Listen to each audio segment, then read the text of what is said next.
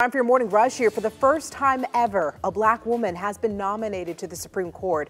Judge Ketanji Brown Jackson is set to replace Justice Stephen Breyer when he retires at the end of his term this summer. She's making headlines for her speech yesterday, being very relatable to so many families with decades of experience. The Senate will have to confirm her before it's official. The New York Times reports Democrats are aiming for confirmation by early April.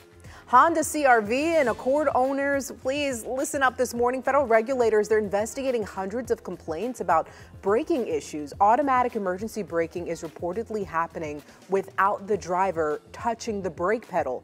So the concern is just for CR-Vs from 2017 to 2019, the Accords from 2018 to 2019. No more overdraft fees for Citi banking customers. It is the first major U.S. bank to eliminate them. Citi says that change will take effect by the summer. Now, some other major banks have adjusted their policy for overdrafts in certain situations, but Citi is the first one to get rid of them entirely. And that's a look at your morning rush.